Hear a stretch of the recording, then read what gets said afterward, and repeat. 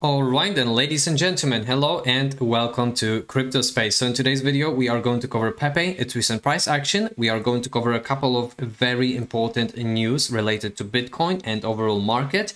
And on the top of that, we are going to cover a couple of interesting charts for BTC and altcoins in order to see of what we can expect in short-term future as well as long-term future from the market and of course from Pepe. So guys, if you are new to the channel, please consider subscribing, and a quick disclaimer that this video is not financial advice. And now let's hop into Pepe itself. Pepe is currently trading at 57617, Jesus, so many numbers, and is currently experiencing a leg up of 3.8% on a daily time frame. Market cap is currently sitting at 3.1 billion USD, and 24-hour trading volume is currently sitting at 1.2 billion USD. Pepe is traded like hell. But anyways, let's have a look at crypto bubbles. So of course the daily winners are not only Pepe on the daily, because we do have Bonk as well, Ton Network, we've got Arweave, which I never heard about, which is pumping 12.9%, and majority of the market is actually recovering. But now let's come back to Pepe.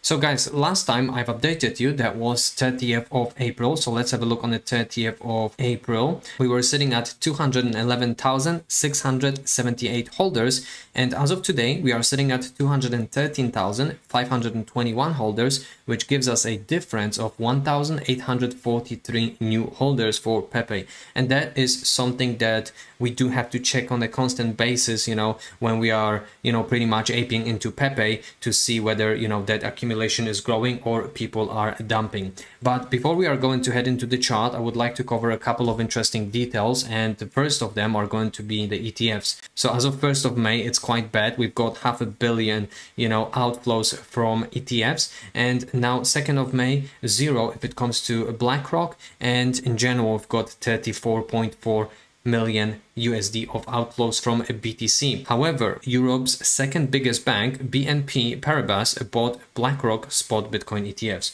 So that is very interesting. On the top of that, BlackRock expects adoption of spot Bitcoin ETFs by institutional investors such as sovereign wealth funds and pensions in the coming months. So I do think that that was a retail part, and now I think, bigger money is going to flow into BTC, and of course, more money is going to flow into BTC, more money is going to flow into, other projects like Pepe, for example. So let's have a look at this piece of information. Just in, Fidelity says pension funds are starting to explore investing into Bitcoin and crypto. And now US pension funds alone have more than 10 trillion USD assets under management. So guys, this is big. And now let's finally have a look at the chart for Pepe. So that is a 4-hourly time frame.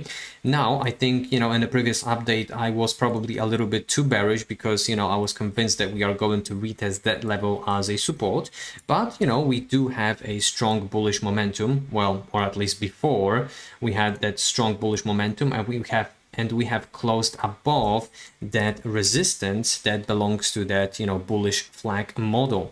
However, now on a 4-hourly time frame, we are pretty much, retesting that level as a support. So that candle basically shows that, there is a strong selling pressure. However, if we are going to get supported, that is going to look, much more bullish for Pepe. And now speaking about the target, let me actually switch it to the daily. So I do have a photo over here, guys, to kind of represent it a little bit better for you. So we are going to measure that target together. So, and now I am going to draw the line from, let's say, here. Okay, if we would like to be a little bit more, bullish. So let's do it from here, and now basically take that to here. So if that target of a bull flag would technically play out, that would be around 431% of gains for Pepe. So that would be above 4x. And now let's take second option into consideration, which is shortening the flagpole. And let's put that flagpole over here, and that would be a pump of around 150% for Pepe. So do I think that's possible? But anyways, let's have a look at the RSI. So if it comes to RSI, we are, let's say, in a neutral area of 56. And now let's examine the MACD, we have experienced a bullish cross. Oh my goodness, I'm blind. So anyways, we actually do have that bullish cross on MACD for Pepe, which could last for a while, just like with the previous pump. So, you know, things are actually showing strength for Pepe, you know, based on the technicals. And now if we are going to look at the perspective of moving averages, we are supported by all of the moving averages. So things are looking good for Pepe in general. And if you would be interested into keeping your Pepe safe, make sure that you check out Tangent Wallet. So with Tangent Wallet, it's definitely much safer rather than keeping your Pepe or whatever other crypto on exchanges on which anything might happen. Make sure that you check it out, and with my discount code you can get minus 10% off. So the link is in the description down below.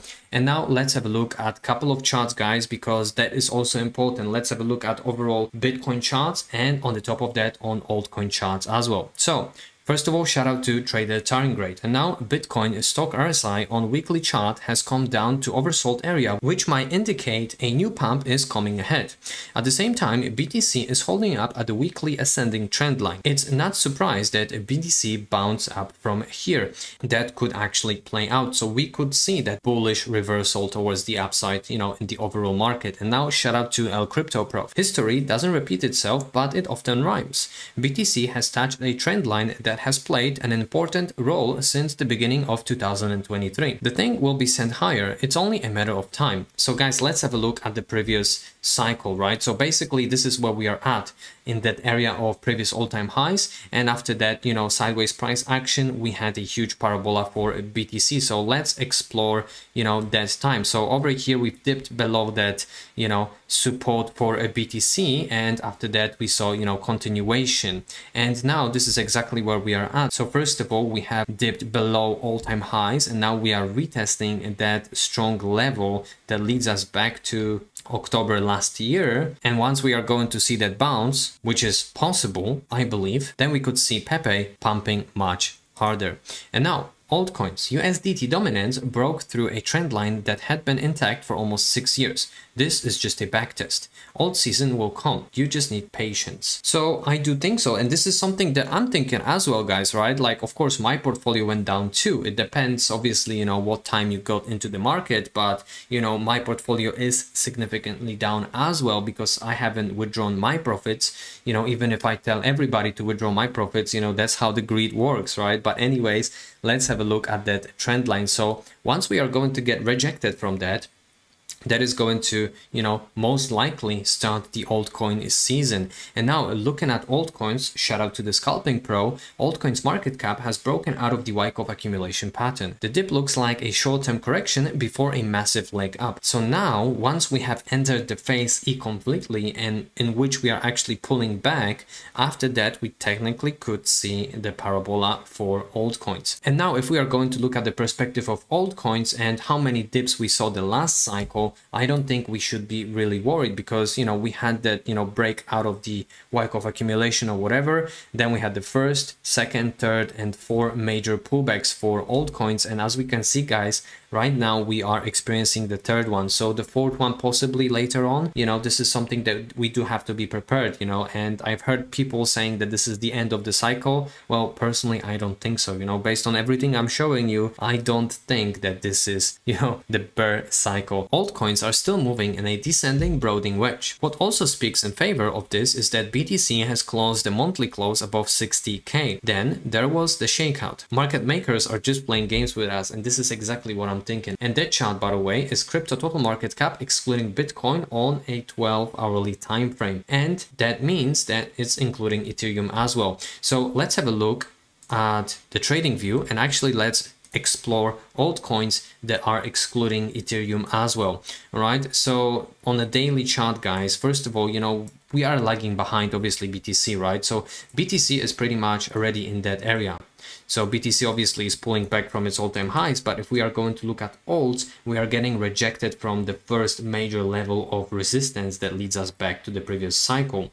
So obviously we still have some time, but I do believe that this is one of the last shakeouts before we are going to see a much bigger leg up on our alts. So once we are going to, you know, close above that, probably we are going to retest this as a support, not mentioning about, you know, all-time highs for altcoins. And now one interesting thing that I would like to show you is that if I'm going to switch it to weekly, guys, I actually do have, you know, the cap and handle. Let me just turn it around a little bit. So as you can guys see, altcoins are pretty much forming a huge cap and handle pattern, which in most of the cases is bullish. So sooner or later we are going to see that pump on our alts, and to be honest with you, I can't wait. Ladies and gents, that's it what I've got for you today. I hope that you have enjoyed that Pepe, altcoin and BTC update, and I wish you having a great day or evening wherever you are in the world. Peace and love, crypto.